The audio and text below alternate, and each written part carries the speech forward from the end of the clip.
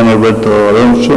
I am the head of the Lucy Software Iberica branch of Lucy Software in Barcelona. And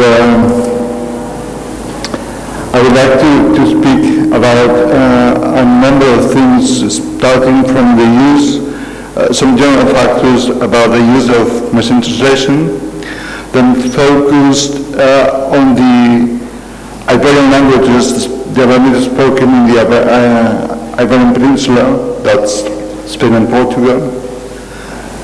I want to go into a little bit more detail on a success case with Catalan, and then to comment on two special cases as Basque and Portuguese are.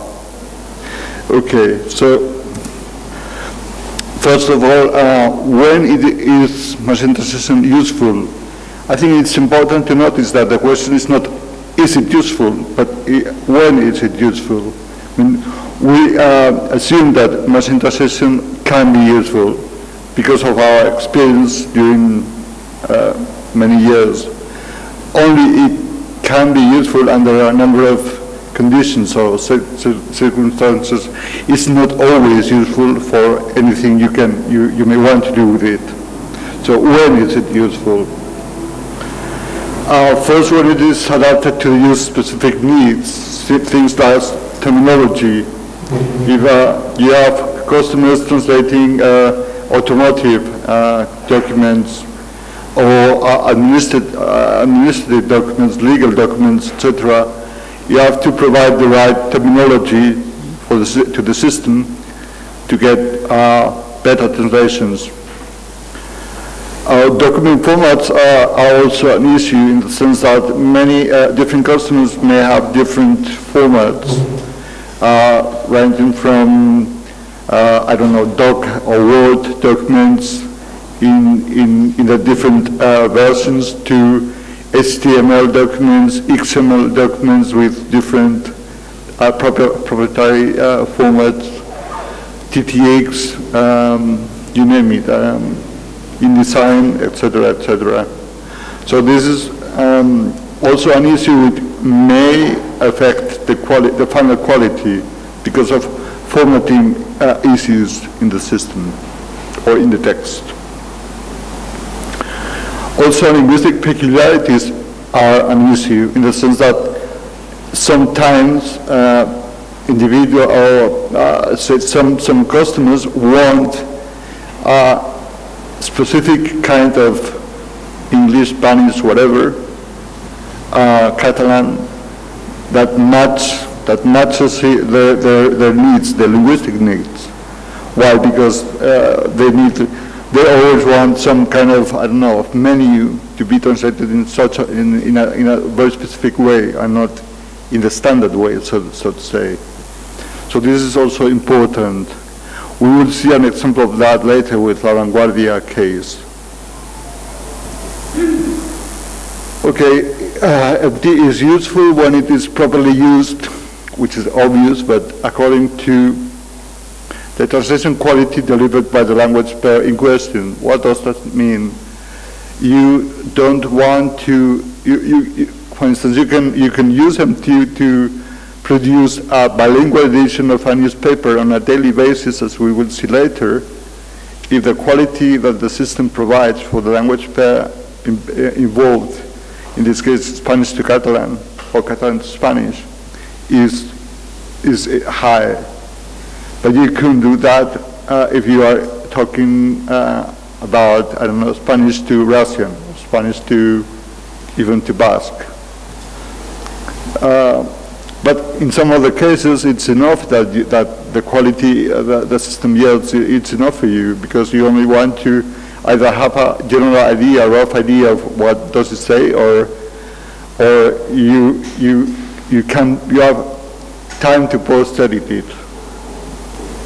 The type of documents is also important. It's not the same to translate a well-written article, a well-written document with the correct punctuation, the correct, no errors, spelling errors, no short or not very long sentences, etc., than trying to translate a chat, for instance, or a dialogue, which is the worst thing you can do with MT.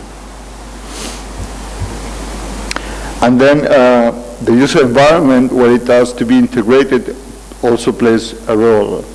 Normally, now, you always have to integrate the machine translation system into a customer environment. And this can be very, very complex, as we will see later. Finally, again, integration is an issue, and it's more and more, it's becoming more and more important in the sense that most customers, or most big, medium-sized, big-sized customers now are using CMS, proxies, etc. You have to integrate the system to be able to interact with these components. Also, press agencies or newspapers, as we will see later with La Vanguardia, have very, very complex technical flows where you have to plug in the system. And translation agencies also the same, it's the same case. Now, to the uses of MT, as you all know, there are traditionally two uses, or two kinds of use. One is the so-called dissemination or production, where you have very high MT quality. It's typically applies to closely related languages.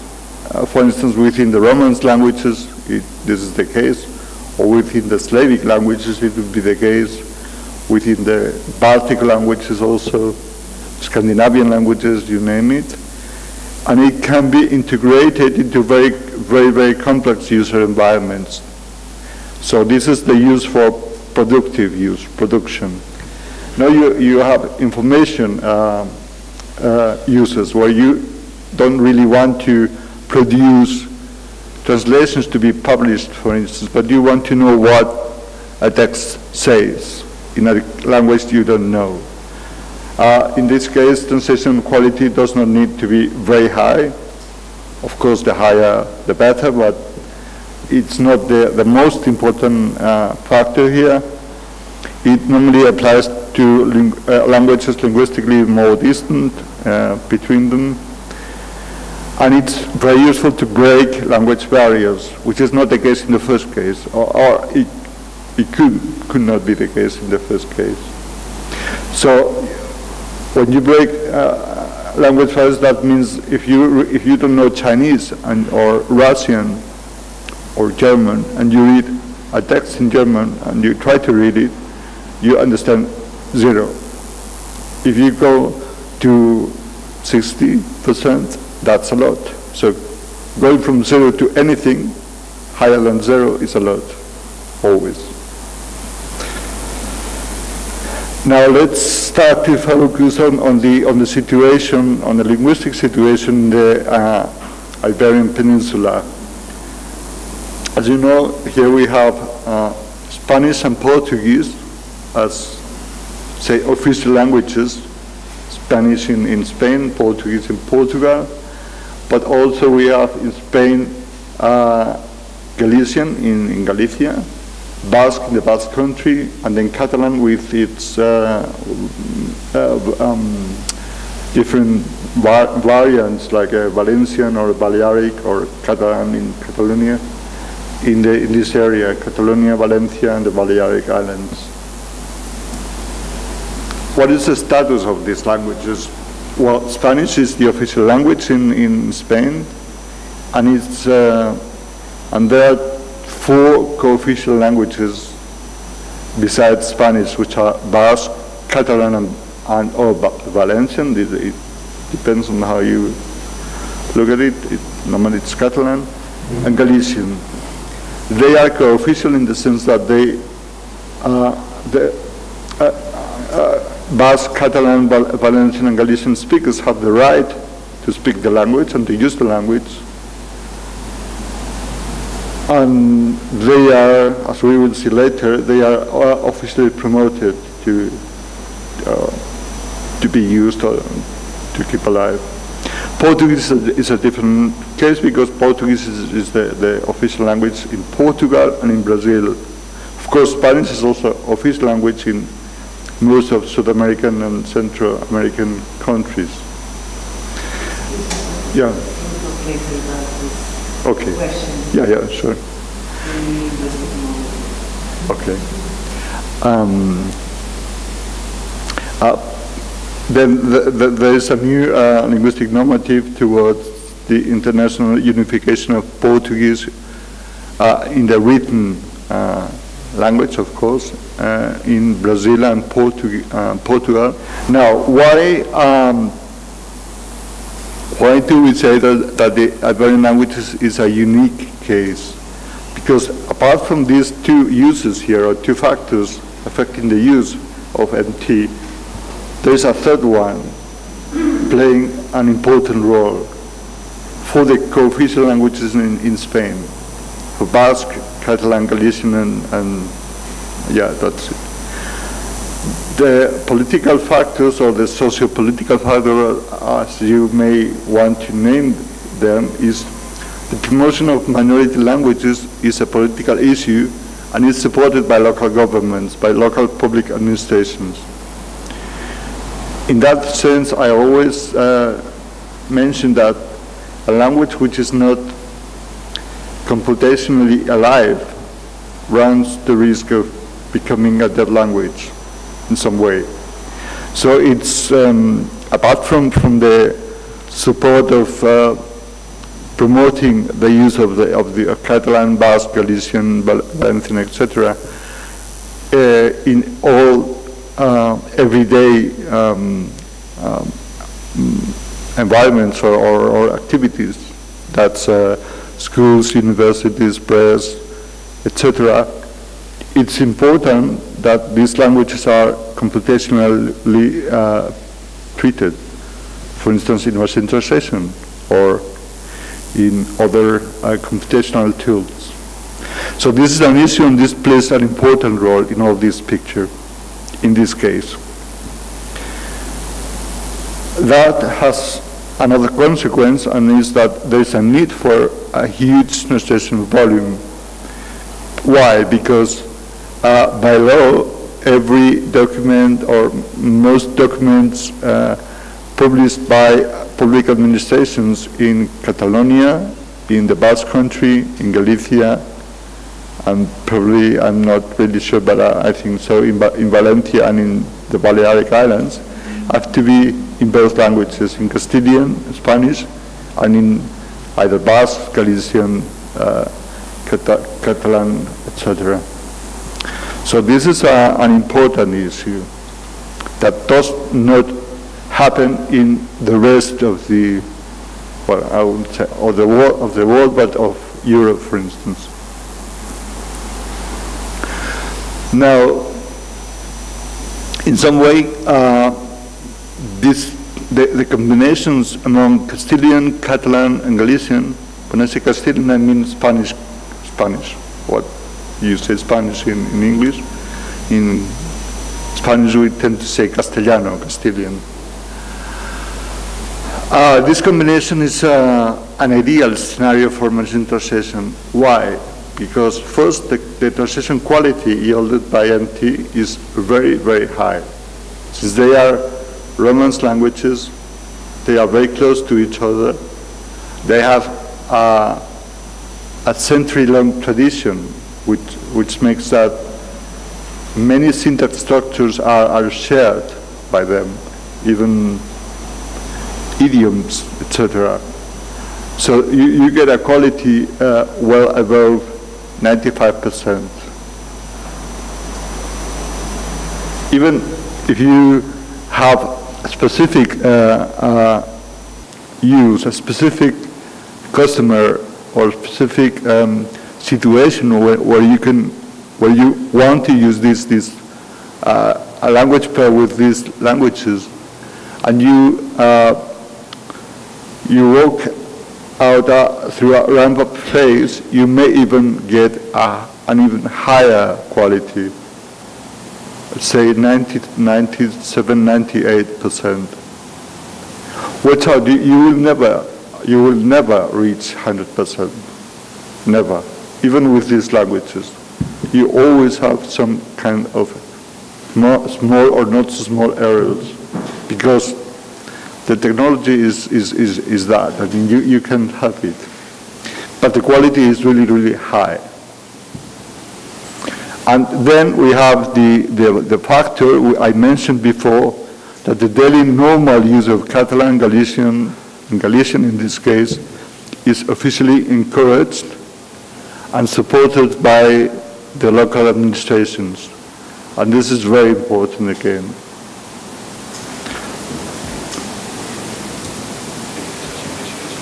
So there is a real and constant need of translation for huge documentation volumes between Castilian and Catalan. That's the top language pair, I would say. Less for Galician, because less things are published in Galician than in Catalan, but still there's a market there. And now I think this is an important point. Few people are aware that MT has been used for years, and when I say years, I mean more than 10 years probably, in productive, complex environments for Castilian Catalan newspapers. We will see an example of that in the next few minutes. Translation agencies, public administrations, for instance, Generalitat de Catalunya, has been using our system for 10 or more years. Incidentally, they tried with Google last week, I think, and without not much success. But the important thing is that they're using it for many, many years. So that means that millions, literally millions of words are empty translated and post-edited on a daily basis, and therefore, and that's the important point, there exists a year-long culture for productive use, where users and post-editors have been trained and are used to use these systems. And this is probably a unique case in the world. So I'm not sure whether this could be, say, exported or transferred to other countries, to Switzerland or to Belgium. Yeah. Madrid said a year-long culture for productive MTUs, due to the fact that Catalan and Castilian are so, embedded in the Spanish world, or Spain, I mean. I could think of Canada having two official languages, French and English, but there too you have the same situation of a year-long culture for MTUs. Do you have any? Yeah, Canada is you're totally right, it's the only case I could think of that is relatively similar to the one here.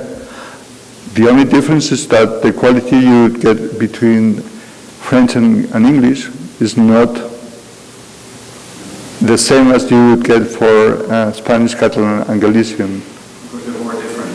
They are more apart, they are linguistically apart, and then you get a lower quality. So you, of course, you can still use MT there, but in a more restricted way. I'm not sure you could translate a newspaper from French into English or English into French on a daily basis, because you would need a lot of post-edition.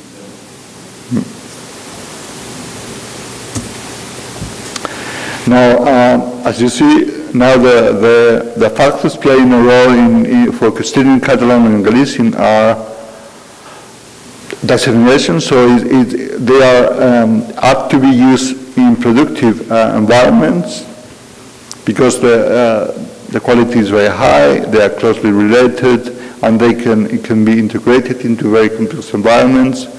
And then you have these political factors, promotion of minority languages and need for huge translation volumes. No, I want to make now a kind of parenthesis of stop and talk about a success case for Spanish to Catalan, which is La Vanguardia.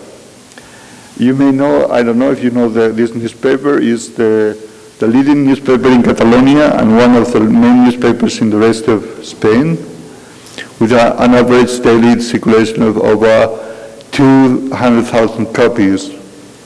And this is important, it is widely recognized as a quality newspaper. So it's a good newspaper actually. Starting last year, on May 3rd last year, La Vanguardia has two parallel editions, one in Spanish, that was the original one, so to say, and another in Catalan, and they are parallel. So if you go to Barcelona, or I don't know here, you would find La Vanguardia in one in Castilian and the same in Catalan, and you can simply choose which to buy. According to what they say, Ignacio, maybe you can correct me if I'm wrong, they are selling 50-50 now, more or less. When they call us, the people from La Vanguardia, and said, yeah, we want to do that, we want to go for a Catalan edition, can you help us? This was a challenge. This is, because theoretically, if you want to make a bilingual daily edition of a newspaper, you may think of three possible options. The empty-less option, so I don't want to use empty at all, I will do it manually. The full empty option, that is, since the quality is that high, it's so high, I just put it through the empty system and let it go. And the sensible empty option, which means, okay, I am using MT, but not only MT, I am using post-editing, human post-editing. And I have to customize the system, which is very important too. Now, what happens with the empty-less option? That means you have to duplicate the whole editorial human team and hire a team of N, which N being unknown, an unknown number, of human translators to translate the entire newspaper content on time in order to keep both editions synchronized. That means duplicating most of the IT infrastructure, which is very, very complex in the case of La Vanguardia, and I guess in the case of most newspapers. So given all these factors, the question arises of whether it would be feasible to produce bilingual editions of a newspaper in this way, so by human translation. Why? Because it would cause dramatic increase of cost, and we are not in a time of rising cost, and you would have very tight time constraints. And this is a key factor for newspapers. You have to go live yes or yes in the end of the day. Now, what would be the full empty option? I just want to use empty. I don't care about the quality because it's so high. Okay, that means, as I told you, it's just taking the original edition and just putting it through the empty system, and whatever comes out gets published as the Catalan edition. Obviously, this is not an option because even for the quality we are getting, which is higher than 95%, you could say 98%, there's still mistakes. There are still mistakes. And some of them can be very shocking, so to say. Proper names, wrong lexical selection, homography, all these things.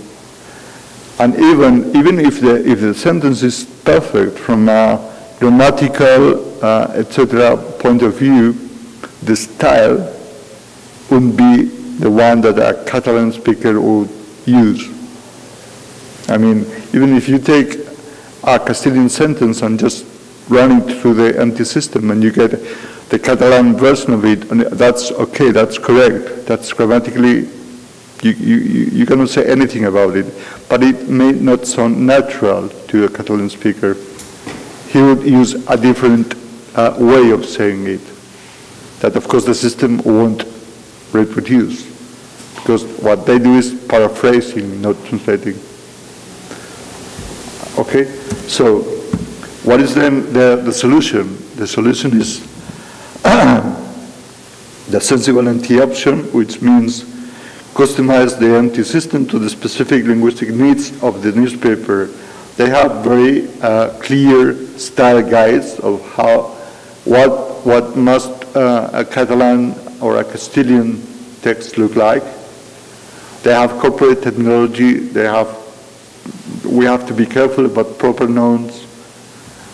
Some proper nouns must be translated, some others must not, etc. We have to integrate the empty flow within the newspaper editorial flow. Document and character formats, which is quite complex, I can tell you, is not easy. The connection to a post-edition environment, feedback processing, so the errors they are detecting have to be in some way fixed by us, as long as it is possible. And now it's very, very important to incorporate a post-edition environment to be used by a team of human post-editors in the editorial flow. Now, what we have here is a compromise between the empty use, so you save time and effort, but you also want to offer translation quality. You also want to offer a decent Catalan text. And this was very, very important for them. So the overall requirements for La Vanguardia, there's one daily copy of La Vanguardia, which includes over 60,000 words, all of them to be translated, revised, and post-edited. And this should be done every day in 5-6 hours, I think. 5 hours, by a team of post-editors. The Catalan edition should comply with the linguistic requirements stated in the style guide of La Vanguardia. Both editions should be ready for printing every day at 23:30, the latest. That means this is a must. I mean, you cannot disregard this thing. You have to be ready at that time, otherwise the newspaper won't come out. Now, in this moment, most journalists at La Vanguardia are writing their articles or whatever in Spanish, and this is not the base edition. So basically what they are doing is to translate from Spanish into Catalan, and then to revise the Catalan edition.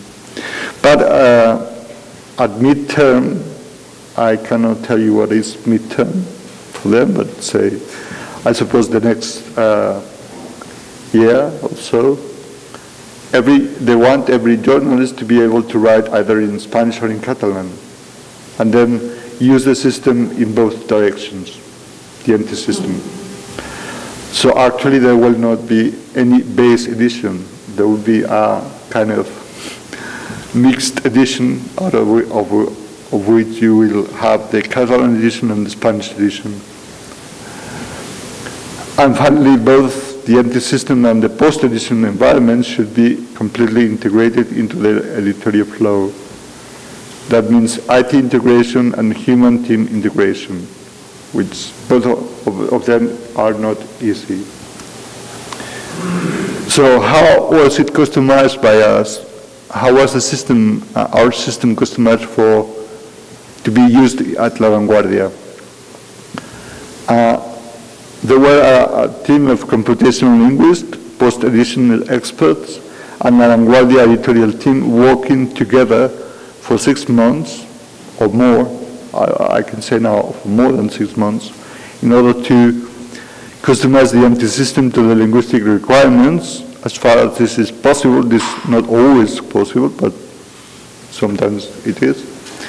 That means we added over 20,000 lexical entries, and we changed around 400 or 450 rules in the MT computational grammars, just to match their requirements. Yeah? And then to integrate the MT system into their IT editorial environment, they are using a CMS called Hermes, which is not the latest thing in the world, but it's, it works, but it's not easy. They have their specific character format and XML tag handling, so we have to adapt to it. We have included markups specifically designed for post editors, and we have to have a translation performance that is able to meet the translation load and peaks requirements. And then, very, very important, a team of around 15 persons has been trained on post-editing the MT output, and they are working on a daily basis to have the final Catalan edition revised and ready to be published. So conclusions. What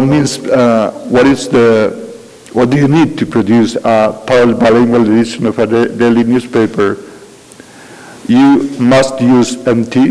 That seems to be conditions. Otherwise, you can't make it, or you can make it, but with very high cost.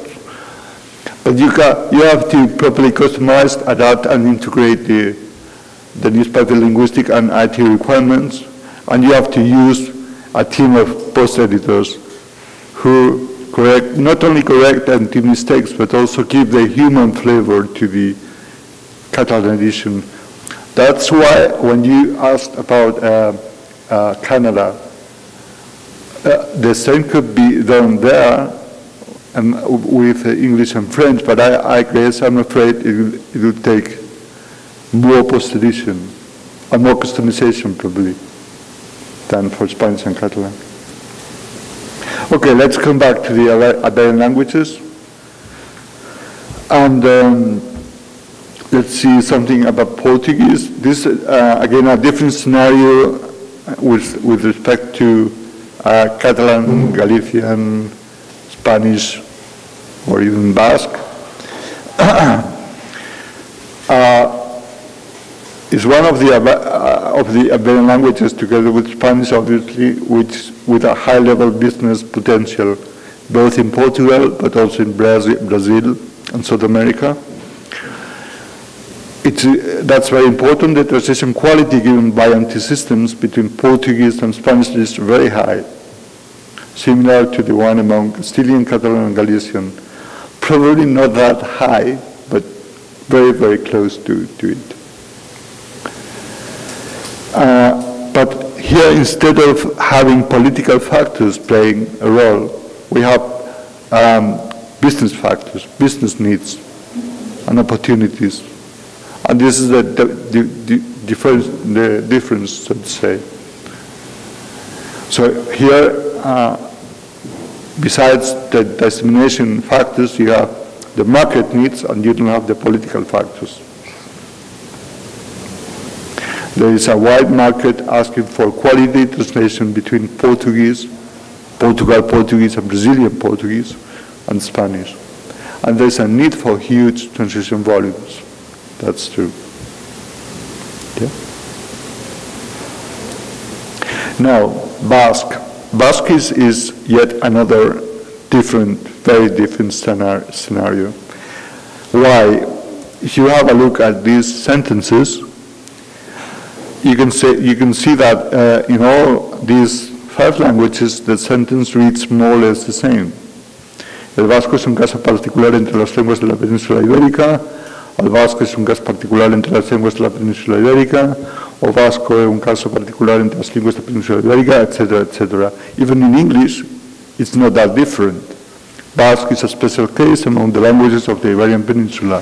But if you go to Basque, you have this Iberian Peninsulako hizkuntzen artean euskara kasu berezia da, which is nothing very similar to the rest of the sentences.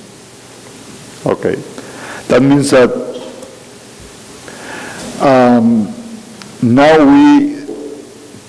we are not playing with the high quality factor that was the case with Castilian and Catalan, and Galician, but we can have a decent empty quality for restricted domains, and it can still be integrated into very complex user environments. And this has been the case now, because the Basque government is using our system in their portal, and the integration was really was not easy.